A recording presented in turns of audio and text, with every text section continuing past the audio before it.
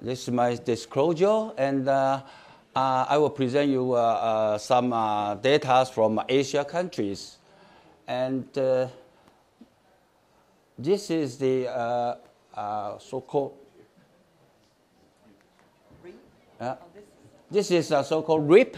RIP study is a prescription pattern research on Asia countries.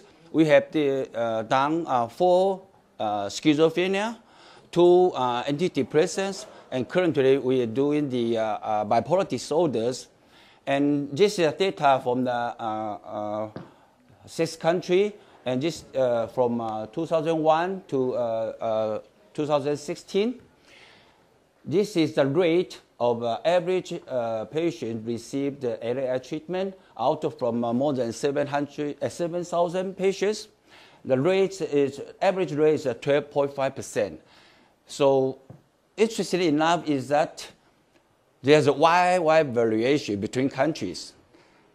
As we can see that Korea, no one received LAI treatment for the 2 surveys. 2001, 2004, no one. And even 2009, only 1.4% received LAI treatment.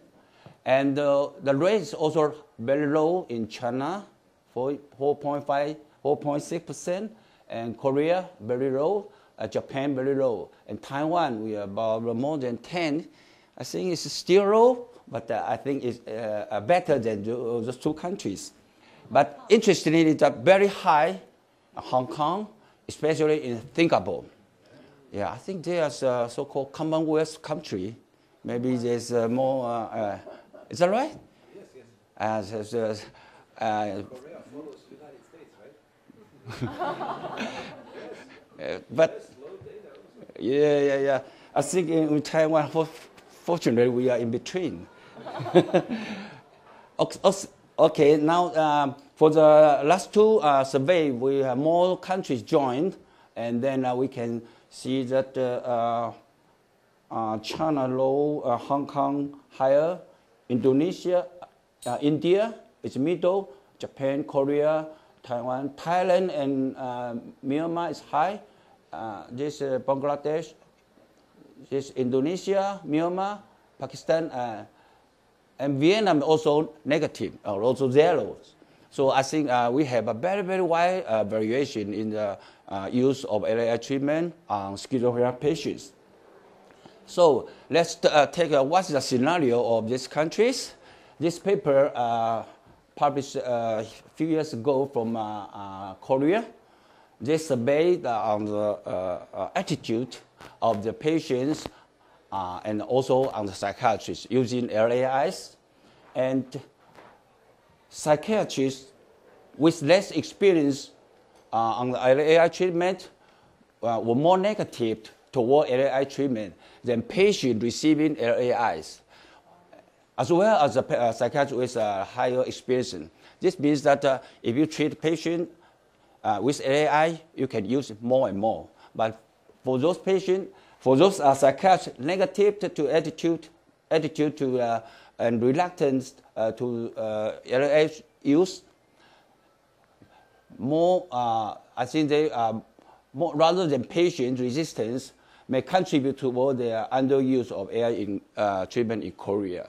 So it depends on the attitude of the psychiatrist rather than patients themselves. And this survey is from Japan. I think in Japan there's a paper 2012 showing that psychiatrists report they had little experience with LAIs, which might lead to the underutilization of these formulations.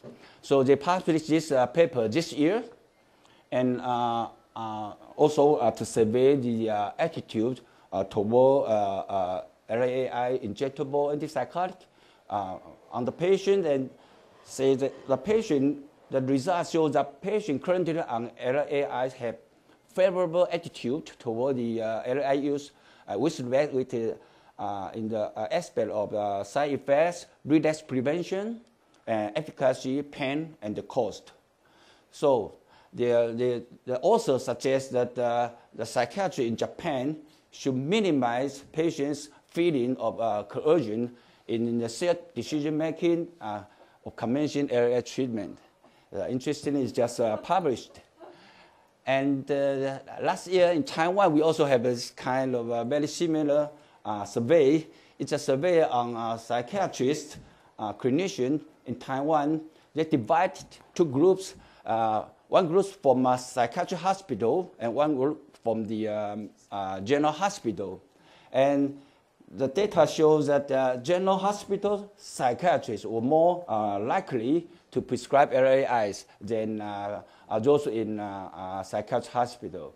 Unfortunately, I'm from psychiatric hospital. But that also suggests that knowing the factors affecting the psychiatric preference may help to develop further study to explore why psychiatrists consider this formulation or not in different settings. So this is data from India. And India just have a concern about the price. So they said despite enhanced treatment adherence, they can they know that, but due to the high cost, so LAI are not preferred treatment choice in India.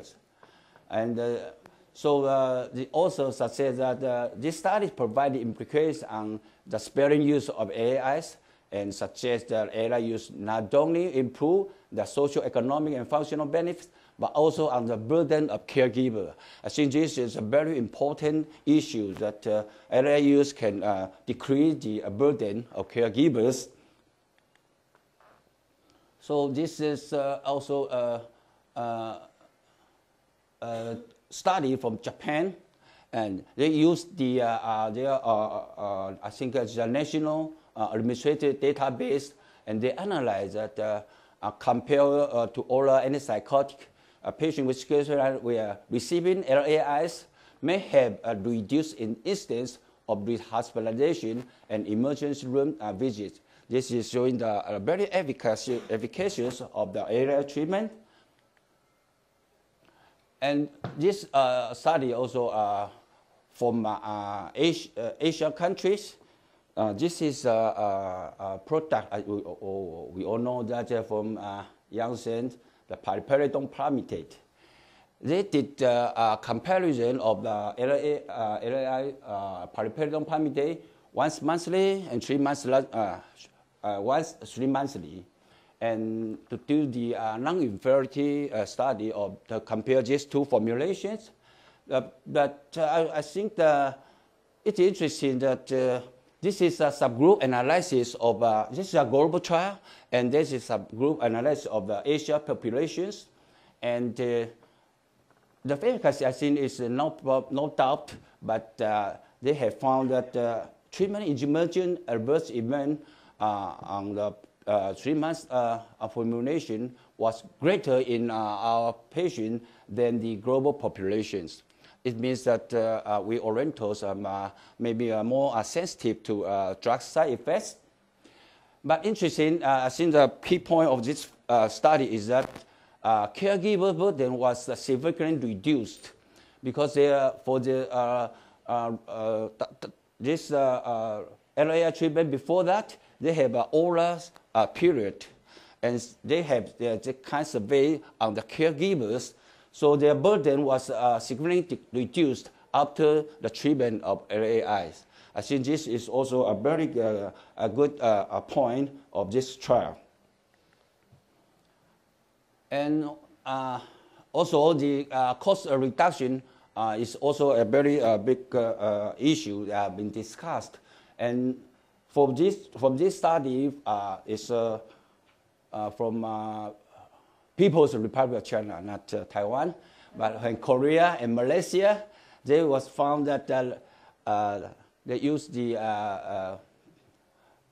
paliperidone palmitate, 12 months study, and showing that all the costs can be decreased.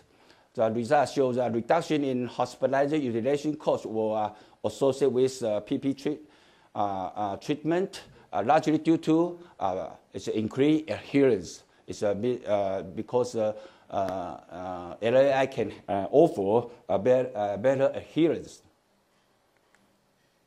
And this is another compound that's aripiprazole. They compare oral formulation and the depot formulation once monthly, and it's a kind of non-inferiority study also showed that these two formulations are equally effective. So this is the study we did from my hospital. We perhaps a few years ago. We surveyed the patient received LAIs, and we compare the subject's experience. We use the WHO quality of life and subjective well-being of neuroleptics and injection pen or whatever, PSP. So in here we found that patient on fourth generation LAI had a little better quality of life than second generation ones. At that time, second generation was respiratory LAIs. And well, how come originally we think that maybe second generation it would be better than first generation ones? But after the adjustment still, we found that because first generation patients had longer maintenance therapy with LAI. So the longer treatment, the better their quality of life. Yeah. So another issue is that positive symptoms may abate with time, which also partially account for the lower distress and better subjective well-being in patients treated first generation LAIs. And quality of life, this study we found that quality of life did not necessarily correlate with either PANSS score or side effects. Patients with schizophrenia, they assess, they measure themselves not necessarily of their own condition was sometimes different, both from the treating physician and from the rating scales. Yeah, so I think it's a different aspect. There's a self assessment by the WHO quality of life. And also we have a small study to survey the patient with bipolar disorder receiving LAIs. We have first generation 27 cases, second generation 14 cases.